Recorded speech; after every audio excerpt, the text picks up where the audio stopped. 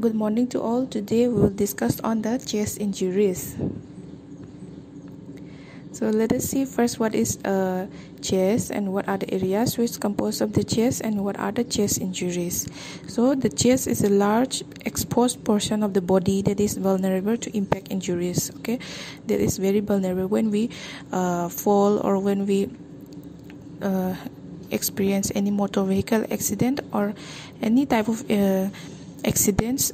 The chest is a large exposed area of our body, so it is a very vulnerable area because chest houses heart, lungs and great vessels. Chest trauma is frequently life-threatening. Okay, so around our chest area, the vital organs which exist are the heart, lungs and the great vessels of the heart. Okay, then so this is when we experience any chest trauma, then it will be very life-threatening problem.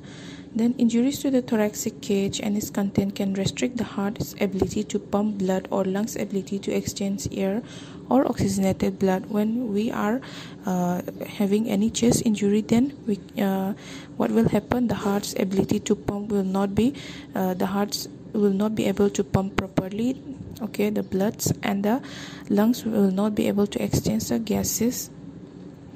The major danger with chest injuries is internal bleeding and organ puncture. Okay, then when chest injuries occur, then the most major danger that will be occurring are the internal bleeding. That means bleeding inside the organs. Then organ puncture will be there. There will be puncture or hole which will be made inside the organs. Then definition. Chest injury is any form of physical injury to the chest, including the ribs, heart, or the lungs. Okay, it will be any injury which involves the heart, lungs, or the ribs. Major chest injuries may occur alone or multiple other injuries. So, while we experience this chest injury, while any patient will experience this chest injury, then what will happen? The heart may be involved alone, the lungs may be involved alone, or the ribs may be involved alone, or the heart, lungs and the ribs, they may all be involved. So that is known as the multiple injuries. Okay, then there are different types. That is the specific chest injuries and specific pulmonary injuries. In the specific chest injuries, we have the blunt injuries and the penetrating injuries. Then in the specific pulmonary injuries, we have the pneumothorax, hemothorax, cyclothorax, chylothorax, and cardiac tamponade. So today we'll discuss on the blunt injuries and the penetrating injuries under the specific chest injuries. Under the blunt injuries, we have the rib fracture, sternum fracture, flail chest, and pulmonary contusion. And in the penetrating injuries, we will have the gunshot. Okay, when the patient has a gunshot and stabbed by a knife injury. Okay,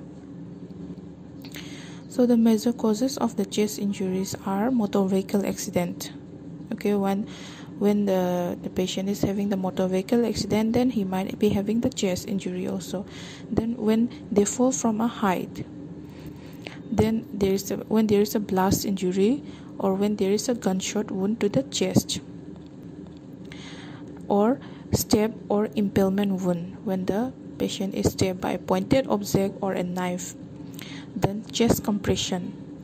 Okay, when there is chest compression or crush injuries, when we do the CPR in for a very long time, the patient's chest might also be crushed, or the ribs might be crushed. That is known as the crush injuries.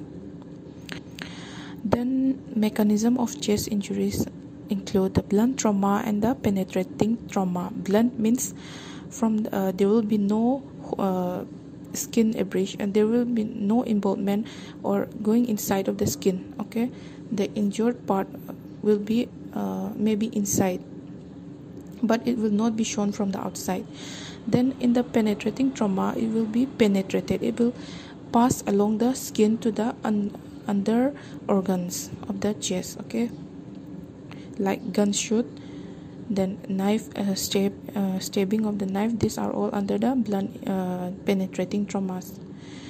So the blunt trauma occurs when the body is struck by a blunt object, such as steering wheel.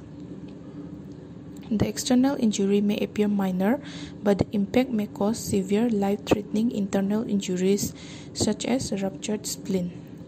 Okay, so here it will not be shown from the outside, okay, but in the inside the organs, or like spleen, there may be causing the life-threatening internal injuries. It is difficult to identify the extent of damage because the symptoms may be generalized. Okay, and then the causes of blunt trauma are motor vehicle accident while driving. The patient may be crashed on the steering wheel, but it may not be shown outside, but it will be severe or life-threatening on the inside. That means it may cause internal bleeding and all organ damage inside the organs. Then explosion, then falls, assault with a blunt object, then crush injury. So these all are the causes. Then in the mechanism of blunt injuries, we're having the deceleration or acceleration, then shearing and compression of thoracic structures. Let us first see what is acceleration, deceleration. And the injury resulting from collision between the body part and another object or body part while both are in motion. Okay, when our body is crashed with the another moving object. Okay, so this is the mechanism. So first, acceleration means a head suddenly accelerates. Okay, example, a blow to the head, and the stationary brain is struck by the accelerated cranium at the side of the blow. So a moving object enters our body which is unmoved. Okay, we may be in a specific place. We may not be moving, but an object will come to us and crash our body part. Okay, so this is known as the acceleration. Then deceleration means a rapid moving skull is abruptly stopped while the brain continues forward and impacts directly below the side where the skull stops. So in simple terms, the deceleration means our moving body will crash another resting object. In the pathophysiology, due to the etiology or motor vehicle accident or fall from the height, so this may all under the causes we have seen. Due to any of that causes, the blunt chest injuries will occur due to mechanism of acceleration, deceleration, shearing and compression. Then due to the acceleration, deceleration, shearing or compression, the blunt chest injuries will occur. Then next, what will happen? Hypoxia will be there due to the disruption of the airway, injury to the lungs, parenchyma, rib cage and respiratory. So oxygen will not be available inside the airway when the airway is disrupted, and if there is injury to the lungs, parenchyma, then what will happen if there is no oxygen? Then hypovolemia from massive fluid loss from the great vessels, cardiac rupture or hemothorax. So when there is involvement of the cardiac, heart and the great vessels, what will happen? There will be lots of blood inside our body. Then what will happen? The patient will be having hypovolemia, that is low volume. These pathogenic states frequently causes impaired ventilation and perfusion, leading to the acute renal failure and hypovolemic shock, and at last death if not treated properly. So if the person is having hypoxia with hypovolemia and all, they will be having the hypovolemic shock, and after that, if the person is not treated properly, then it may even lead to the death or acute renal failure also. In the diagnostic, we will do the physical examination, chest X-ray, CT scan, CVC, then clotting studies, then cross-matching, blood grouping, okay, then electrolytes, oxygen saturation, ABG analysis. Then in the medical management, airway should be provided immediately. Okay, if the person is having the airway injury, then airway should be provided immediately through the oxygen mask or through the, if it is applicable, or if it is not applicable, then ventilate the person will be done intubation and given ventilatory support. Then re-establishing fluid and negative, the fluid which is lost by the body, like in the form of electrolytes and in the form of blood, it will be given to the body for the replacement.